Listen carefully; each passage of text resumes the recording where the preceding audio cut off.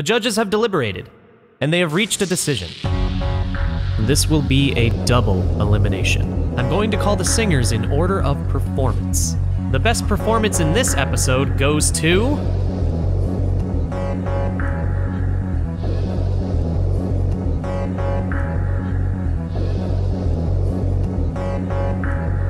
Nathaniel. If you fall, I will catch you. I will be waiting time after time. Congratulations!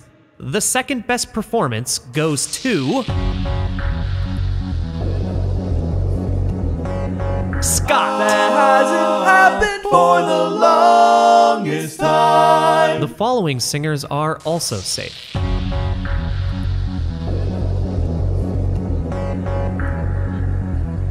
Trinity. You give love.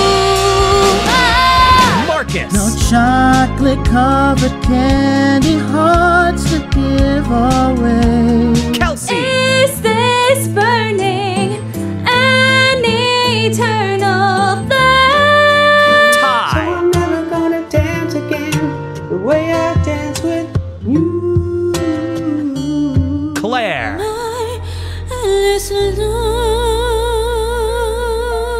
Gabriel. When we are out there in the dark. Ray. And I can't have it all. No, I'm dancing for my life. And the last singer who is safe is...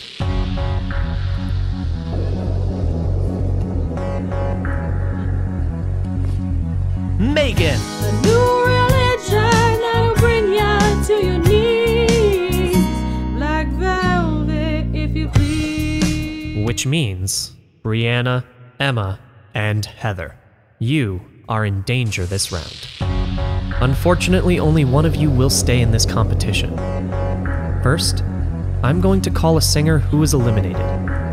That singer is...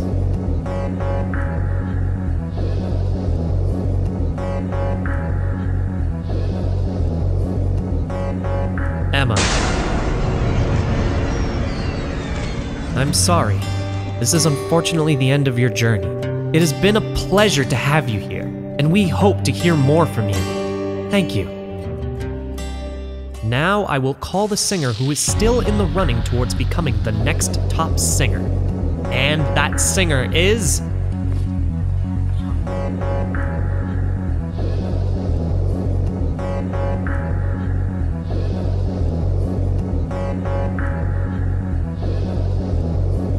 Heather. Till now, I always got by on my own. Brianna, your next top singer journey ends here, I'm afraid. But please, continue on your journey in music. Keep sharing that incredible talent. And I rule.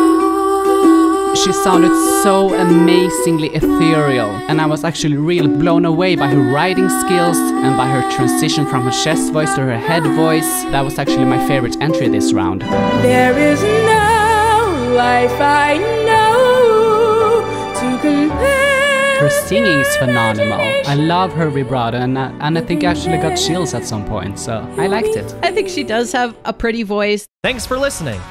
All credits are in the description.